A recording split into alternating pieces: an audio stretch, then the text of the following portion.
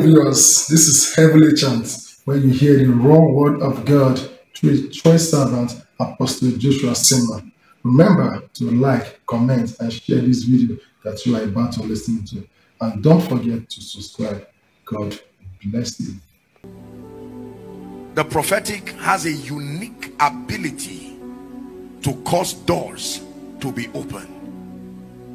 People make progress when the prophetic comes upon their lives. We are products of prophecy, the speakings of men, empowered and engraced by God. The Bible says, believe in the Lord your God, so shall you be established. Then it says, believe in his prophets, so shall you prosper. The prophetic is powerful. When the prophetic is communicated within the boundary of scripture, it works wonders in the lives of those whose hearts are opened. And tonight that word is about to come and rest upon someone's life. The prophetic. When there was famine in Samaria, it took a prophet called Elisha, and he came by the Spirit, stood over Samaria and said, by this time tomorrow. Whoever believed it enjoyed the blessings. Whoever was too arrogant to believe it, like the one who the king leaned upon, died at the wall, just where the door that led to abundance, that was where he died. When the axe head sank and it would not come up, he said, alas master, for it was borrowed. The prophet said, where fell it? And he threw the rod and the axe head began to float. When the woman's child died, she ran to the prophet, and the prophet brought that child back to life. Can I tell you, when God wants to help you, he sends a prophet in truth to your life. Now let me tell you how the prophetic works. Not every prophet solves everybody's problems. I can be greatly anointed but not sent to you. The Bible says there were many widows in Zarephath, but to none was Elijah sent. That means as Elijah was on his way going, he met other widows. He just greeted them and passed. He had no ministry to them. How are you, madam? Oh, sorry about the loss. And he left. When he got to the one he was sent to, he said, I'm sent to you.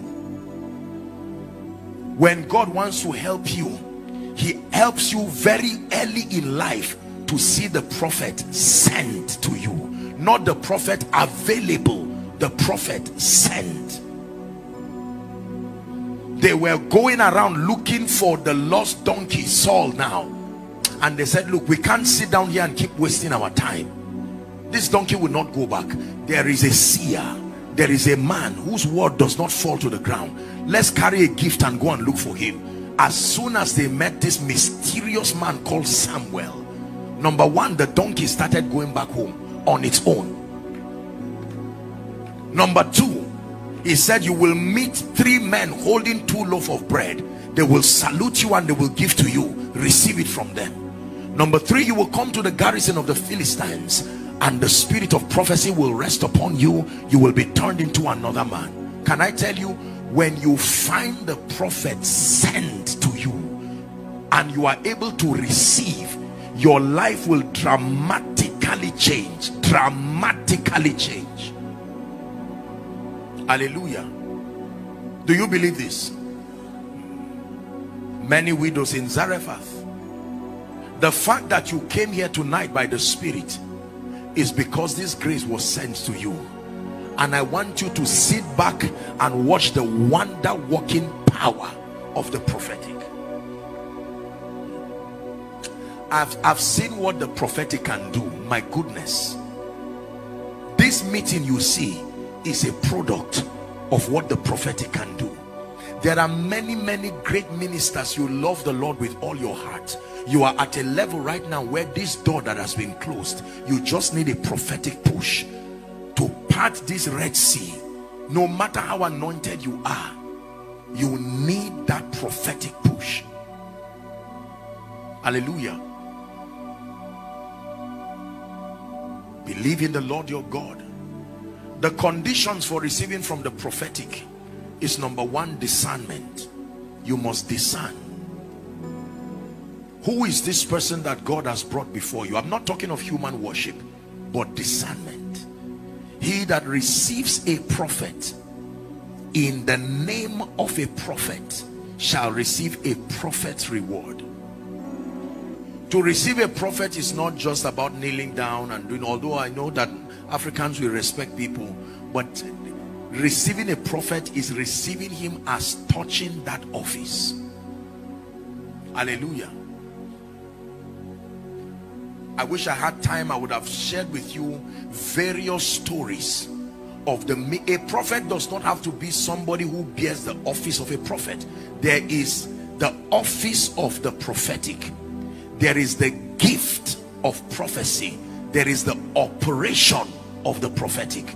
Every believer has access to the operation of the prophetic, because the Bible makes everyone prophetic. It is a more sure word of prophecy.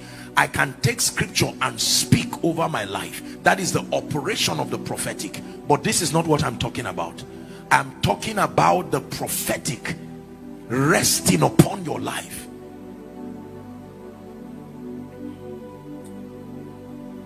Many years ago, you've heard my story.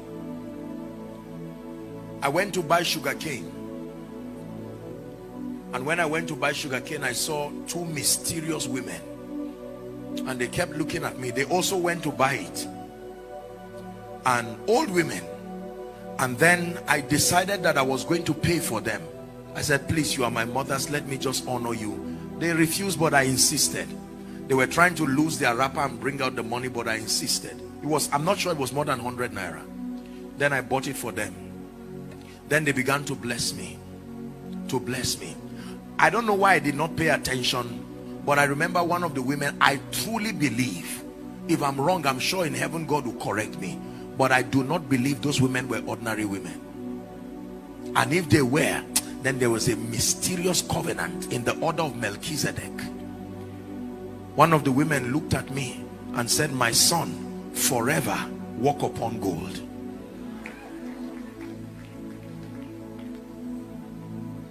Hallelujah. We're returning from a place after Kwara, going to Ekiti State. And I passed a very small village where people lived there mysteriously long. 100 and something years. I kept seeing obituaries, 113, one this. Then I saw 136. He had just died. I went to preach then, some years ago, quite a while, in a university called Afe Babalola University. And when I was done preaching there at their program, I was returning back because we flew through Kwara State, Ilorin. And on our way returning, I now stopped. I told the driver, stop. I said, find somebody for me who can speak English. I saw a group of women standing. And I said, we are men of God. We want to receive this grace by prophecy for long life. What makes people to live mysteriously long? The women could not understand English very, and so God helped us. We found somebody who could interpret. And then I said, who is the oldest man now within this community? I want to sow into the man and just bless the person to speak over us, and then we leave. Eventually they led us to one man. He was seated. Then they brought us to the room. Our interpreter talks to him.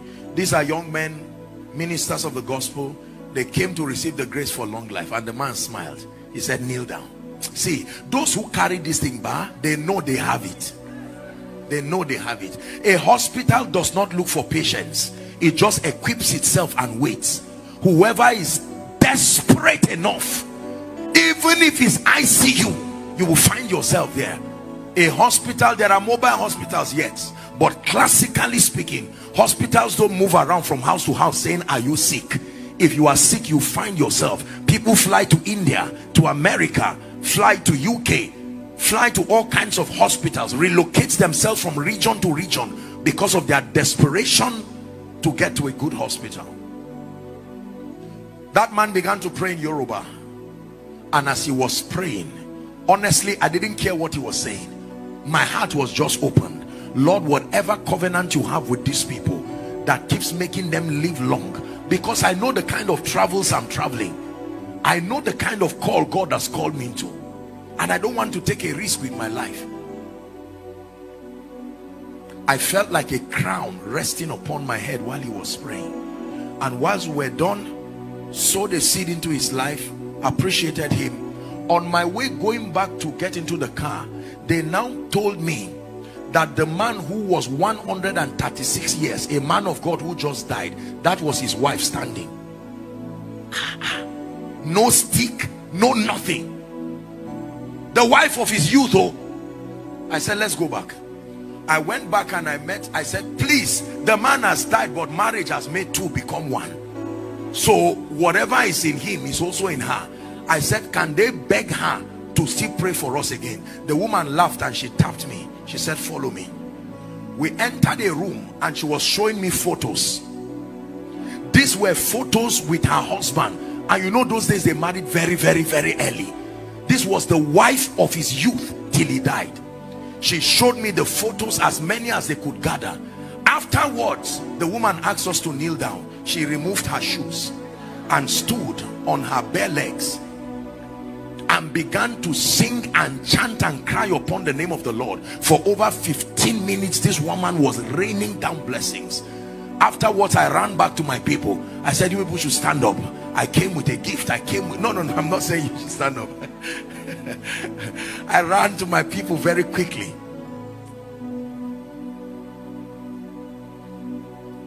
Let your power of wisdom rest on me, rest on me. Let your fire, Holy Ghost fire, rest on me, rest on me. Listen, there are men and women. You've heard my teachings. When I talk about the prophetic, I usually give 1 or 2 stories just to encourage you. There's a man who had now died called Pat Robertson, the founder of CBN 700 Club.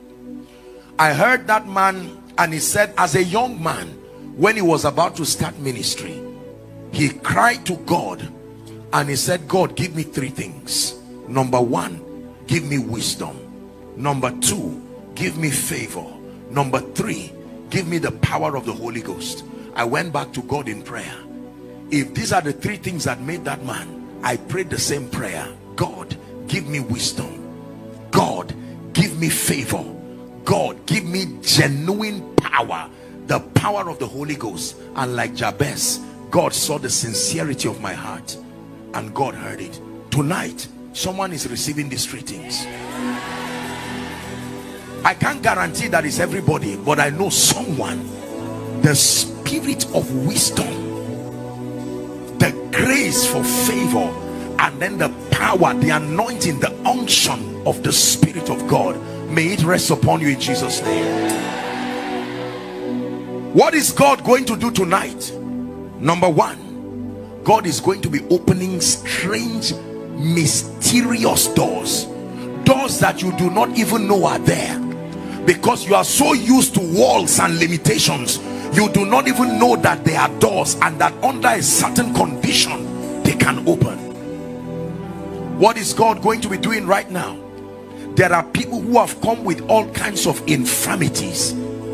God has given a mandate to not allow Satan to wreck your life. The healing ministry is a very powerful end time ministry, because everybody is given only one body per lifetime. And if Satan destroys that body, whether it is your time or not, you will have to leave. There is a requisite level of health for your spirit to remain in your body. And when your body is deteriorated beyond a certain threshold, your spirit will have to leave. So every time the devil afflicts you with sickness, it is a measure of death coming to your life. What is God going to do tonight? Age-long captivities, curses and yokes that held people down. Listen, in this business of ministry, I have seen captivity firsthand.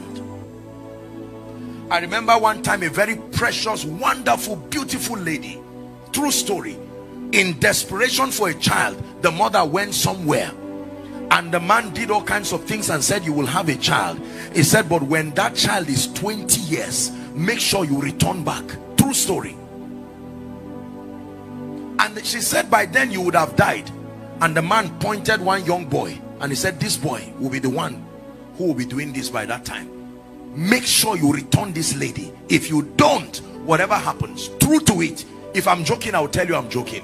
When this lady clocked 20 on the dot, you would dare not come near this lady saying, I want to go and see your parents, or what will rob it will rubbish you by yourself. You will just reverse and go back. Thank you for watching and hope you be blessed by this message. Hit the subscribe button for more of our latest videos, and don't forget to share in order to bless someone. See you in the next.